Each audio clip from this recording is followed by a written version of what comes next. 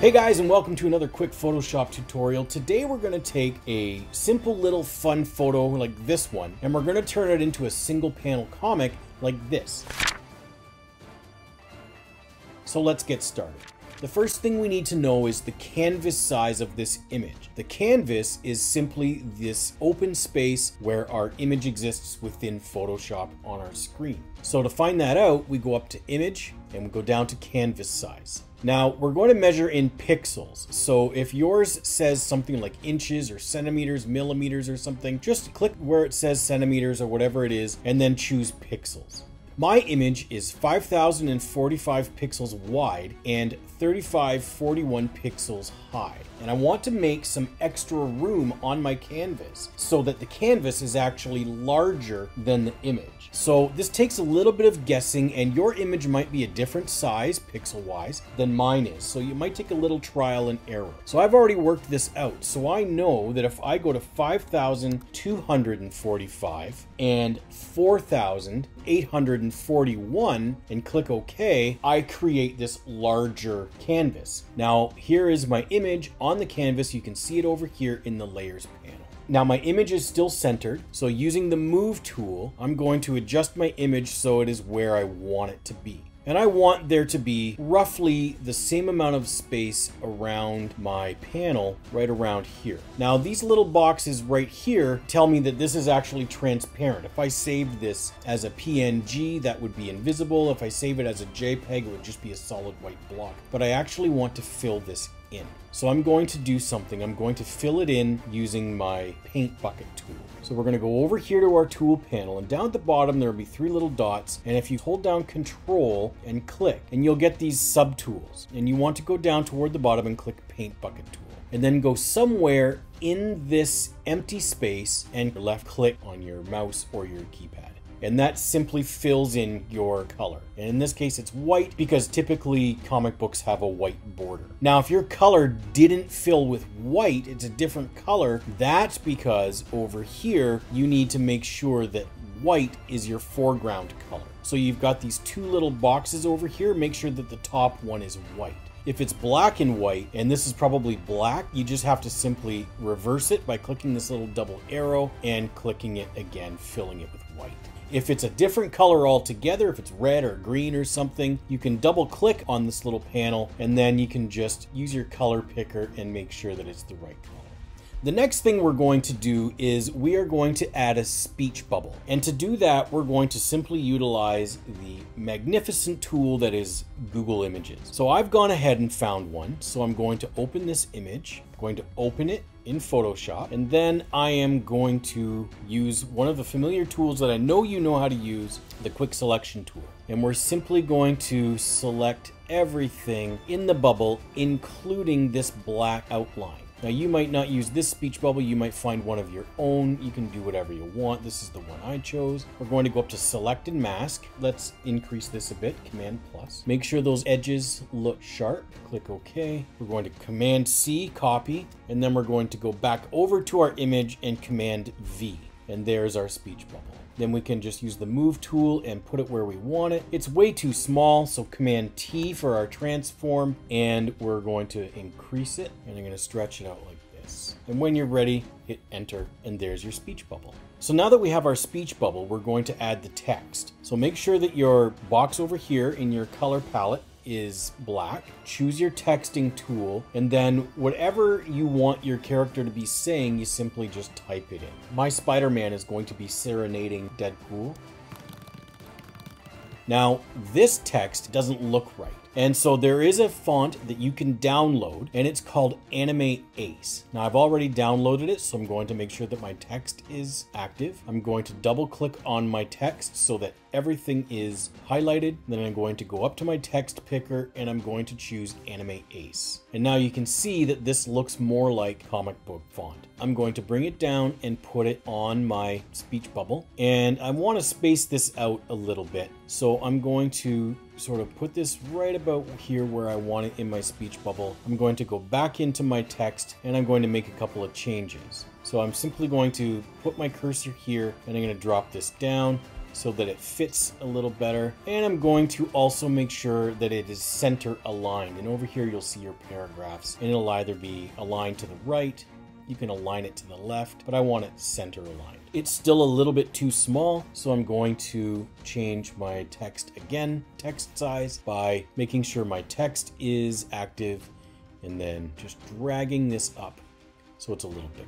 Now this doesn't feel like he's singing, and so I want to put some, maybe some little musical notes in there. So you maybe want to go and get some musical note images from Google or something like that.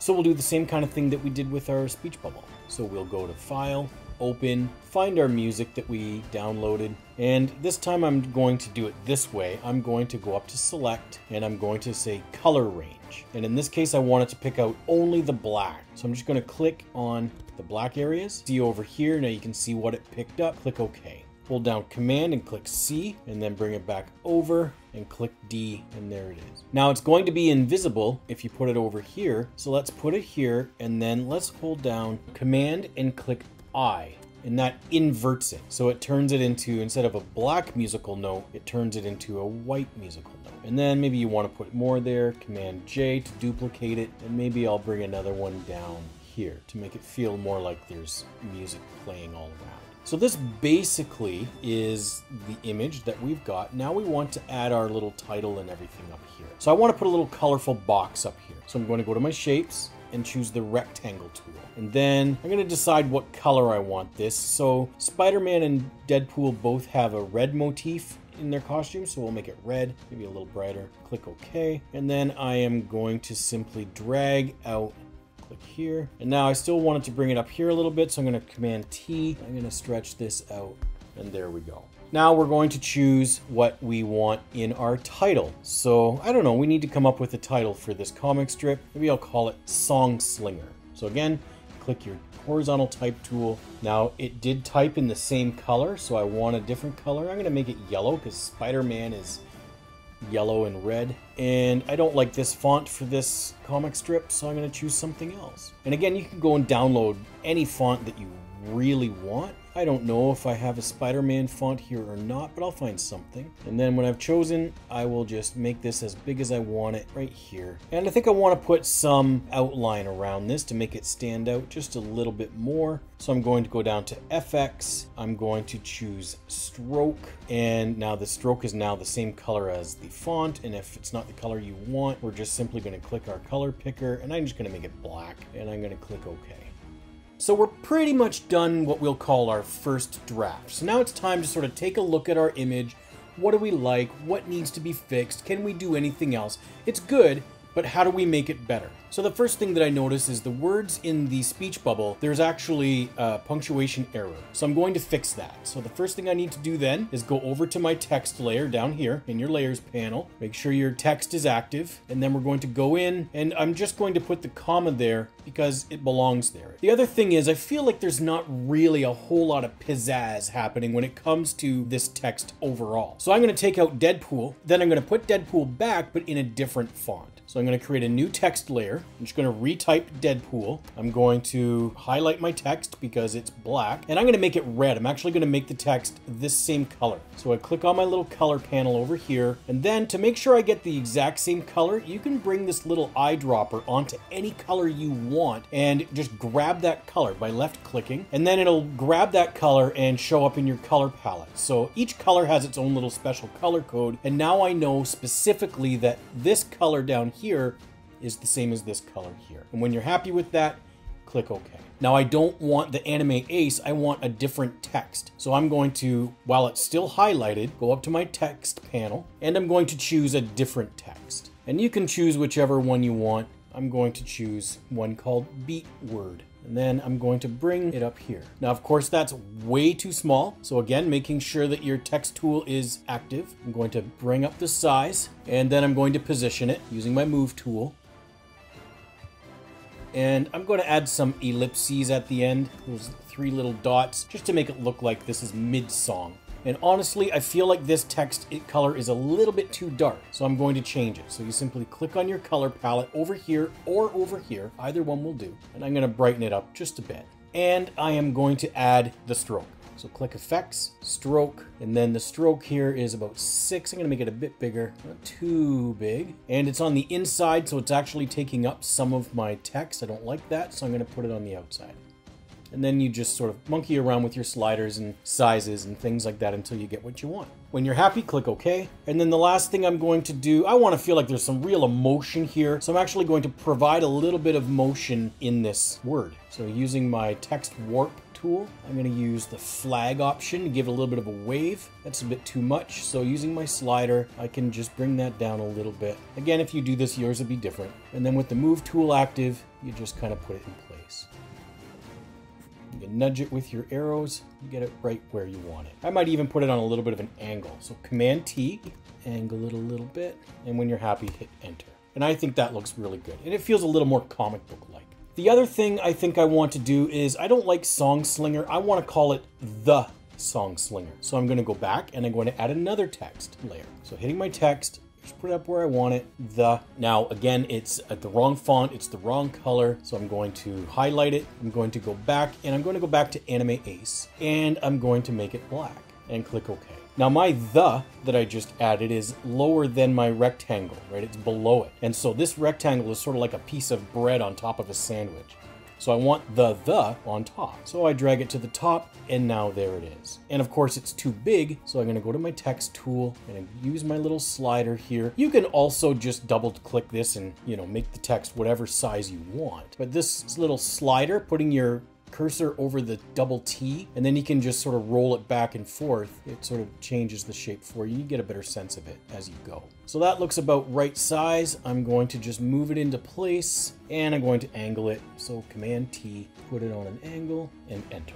Now I feel like there's a more sort of comic book-like feel to this whole thing. So one last thing I'm going to do, and this is completely optional, but I wanted to have a bit of a pulpy texture to feel like it was on a comic book page at one point. So I'm going to add an overlay. So I've gone online and I have found an old paper overlay, just something from Google Images, and all I'm going to do is bring it onto this canvas. So you go to your Finder, find your overlay, and then you can just drag it onto your canvas. Move it around, place it where you want it. Now you can see that the paper is under the words Song Slinger, and that's because of the position in your layer panel. So I just set up my paper where I want it. I'm going to hit Enter, and then I'm going to just bring it to the top because I want it to cover everything. And there you go. Now the last thing I'm going to do is change my blending mode. So right now it's at normal, so I think I'm going to choose multiply. And that just sort of makes it a little bit translucent, but it leaves a lot of the texture and things. So it looks like it's kind of old newspaper. You can see it in the white is no longer pure white. There's some texture up here, and I think it just adds a little more authenticity.